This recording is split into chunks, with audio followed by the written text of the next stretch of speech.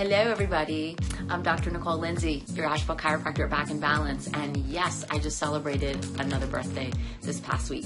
And I know when you reach a certain age, you don't want to even admit that you're a year older, right? You don't want to talk about your birthdays. We don't even want to think about it.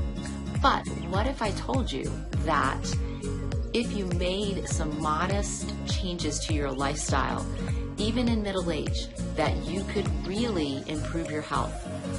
Would you be excited about your birthdays then? I hope so, because you can, and research is showing that.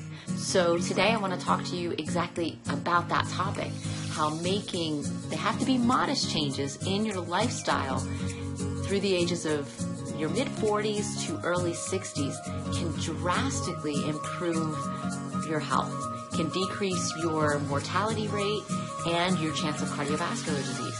So what were the changes that were made? Well, research was showing that you have to make changes in your diet. Of course, averaging 5 fruits and vegetables a day, maintaining a healthy weight, also not smoking, and exercise. Those things alone, if you made those changes in that age range, you drastically reduced your chance of mortality for the next 4 years.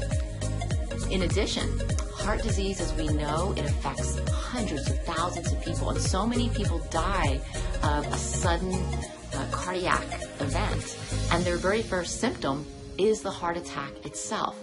And you know what? More women are being affected by men from this now more than ever. Now, research is also showing that making these same lifestyle changes in diet, adding nuts and whole grains, fruits, vegetables, staying away from processed foods, maintaining a healthy weight, not smoking, and exercise greatly reduced your chance of having a heart attack, a sudden cardiac event as well. So what this is telling me, what this should be telling you, is it's never too late to start making really good changes in your lifestyle so that you can prevent some of this stuff from happening. So embrace your age, embrace your birthday, and make those changes to improve your lifestyle. If you have any questions about how to make those changes and what changes you need to make, don't hesitate to ask me. Contact my office at Back in Balance. And if you're watching this on our website or YouTube channel, Facebook, make sure you like and subscribe so you can continue to get some information and get on track with your health and your lifestyle. So thanks for watching, and we're here to help you any way we can.